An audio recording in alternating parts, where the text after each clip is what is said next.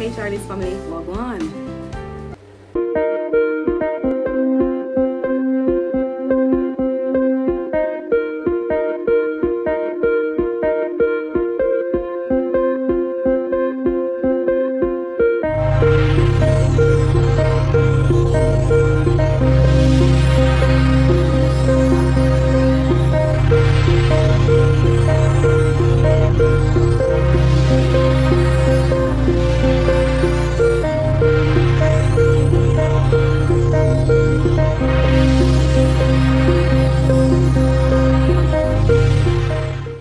Welcome Charley's family, my glad for sono. Welcome to another video, right? If you have been here before, thank you so much for the support. I hope you've already subscribed. Please like, share, and you can always leave a comment.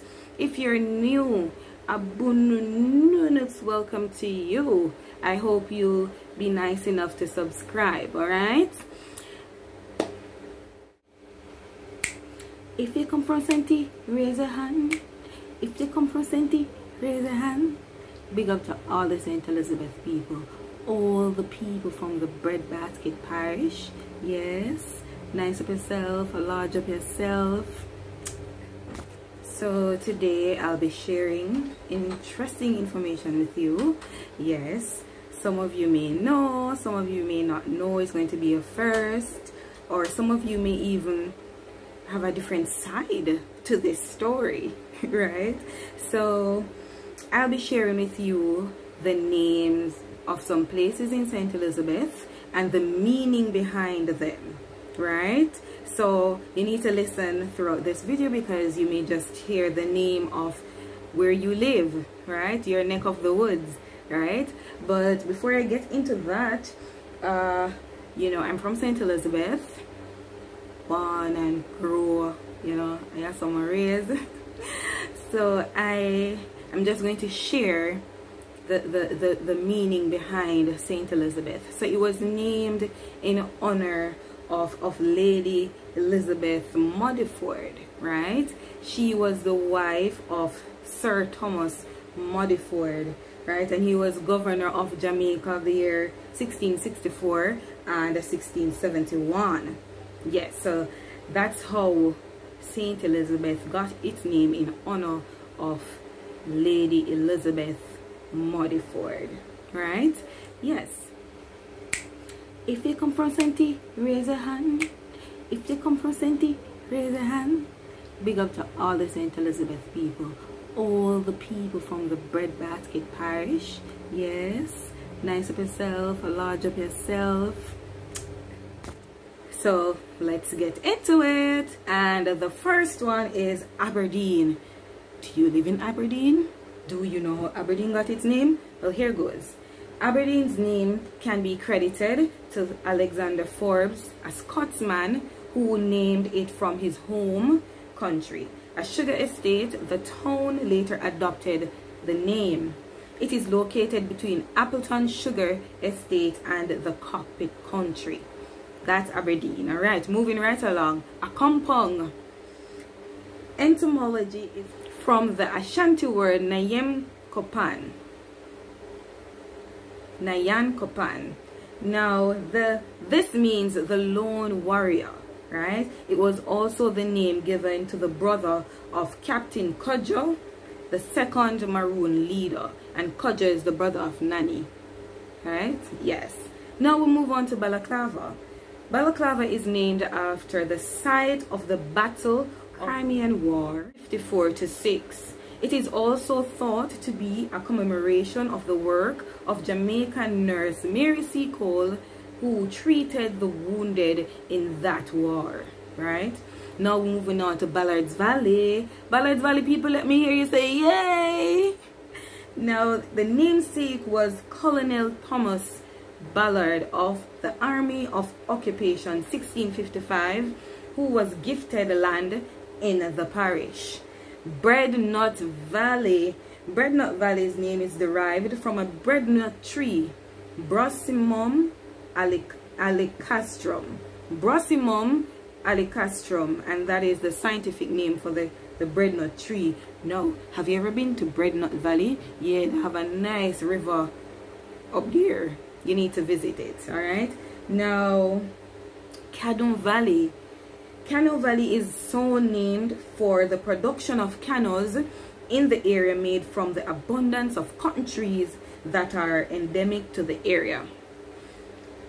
Now, Cheltenham is an adaptation of Cheltenham in England. Cheltenham. Alright, we're moving right along to the Cockpit Country. Cockpit Country is named from limestone formations of crater-like pits, which are common in the area and are reputed to be bottomless. Now, depending on your location, you can see the land formation just like this, depending on your angle when you're that side. Yes, just like this. Moving right along, we're going down to Coffee Pen in Lacovia. I had a classmate from there while I was at Stets, and they call it Coffee Pen, right? But I'm seeing here Coffee Pen. Now, named from Maroon leader Captain Codger's brother, right? Now, Elim people, let me hear you scream. Elim is thought to have been derived from Elim in the Bible. It was named by the Foster brothers in the 18th century, who lobbied for the arrival of Moravian missionaries, right? Fonthill. Now, this was one of my favorite chill spots when I was a child. Yes, until the beach was closed. Now, Fonthill is named from Fonthill Manor, a former sugar plantation owned by Sir William Beckford of England, Lord Mayor of London in the 18th century. Giddy Hall.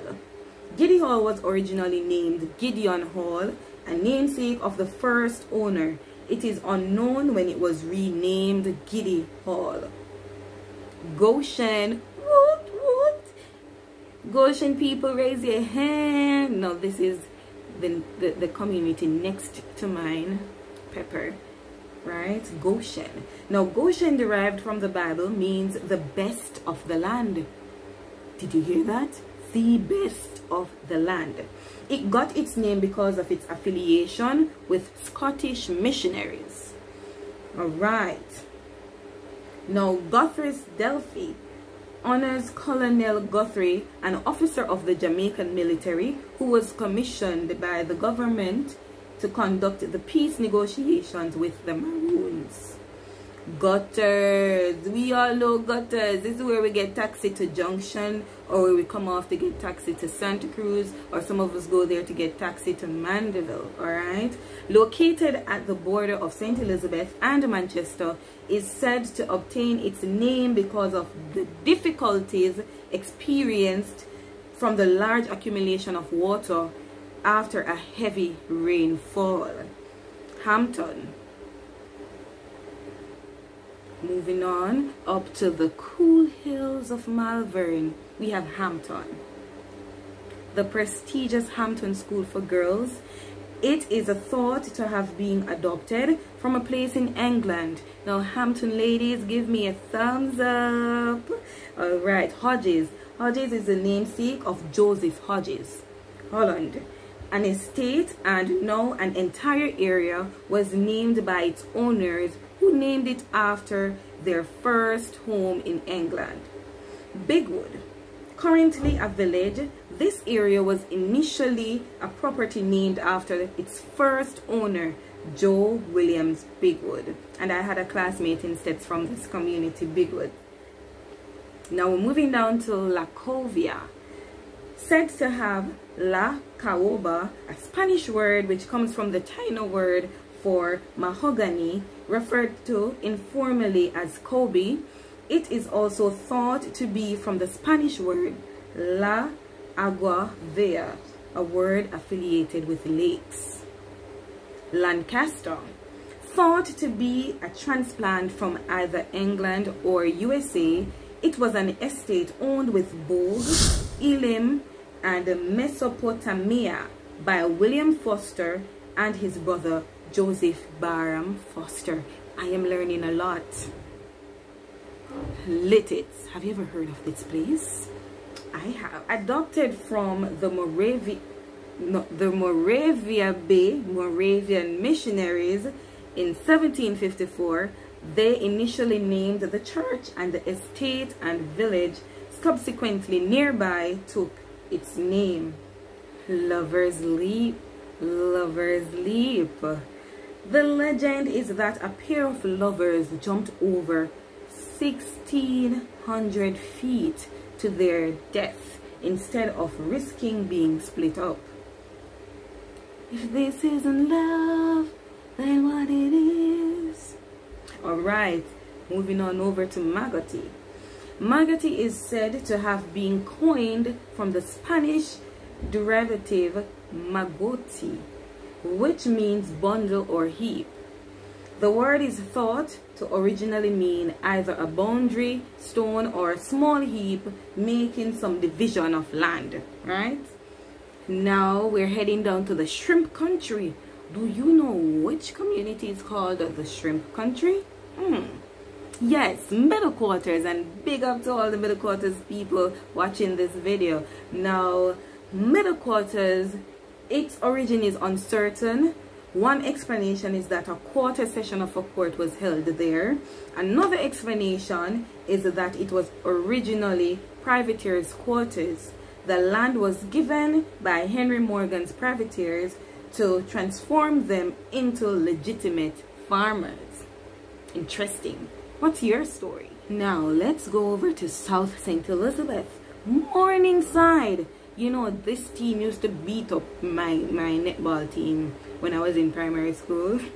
Alright, so Morningside has been transformed from Scotland and is thought to have been named from Scotsmen who had settled in St. Elizabeth. Mount Carmel is said to be an adoption from Pennsylvania, USA, named by missionaries. Now, Mount Charles is the namesake of Charles Phipps from the 18th century. Nain.